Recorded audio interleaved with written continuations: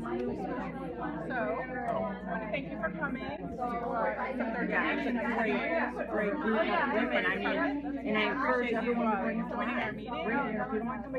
It's an honor to be one of two men in the room. Joanne comes with her sidekick every month. No, I was honored to be identified as a need. Your group identified a need within the community, and you reached out to the department, and you fulfilled that need. These teddy bears will truly soften a very traumatic evening or event for some child who's been displaced from a fire or from an auto accident. So please know that these are going to go out to good cause. And please, in the future, if there's another thing that you identify one of our needs, please reach our way again. Because we're graciously receive those gifts.